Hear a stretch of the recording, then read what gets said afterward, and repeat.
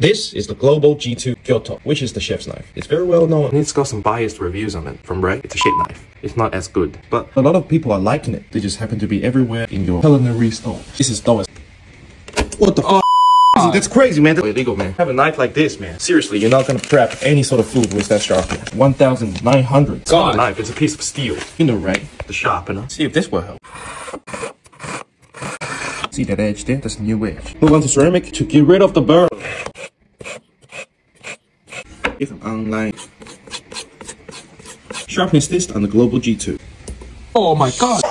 See, you know what I'm saying? Under 50, 100 is double edge razor blade. Under 50, shit's sharp. Via the ProEdge.